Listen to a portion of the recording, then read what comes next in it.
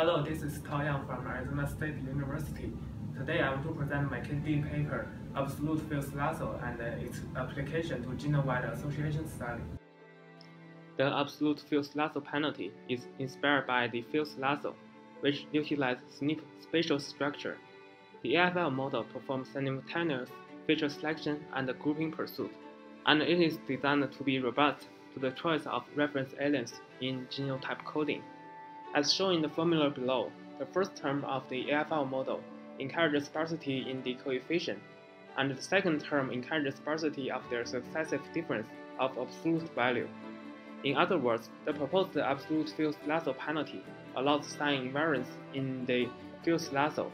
That is, highly similar adjacent features can potentially be grouped together, even if their signs are different. Due to the non-convexity of AFL, it is challenging to develop efficient algorithms to solve the optimization problem. To this end, we employ the DC programming to optimize the proposed non-convex problem. At each DC iteration, we adopt the proximal algorithm to solve a convex regularized subproblem.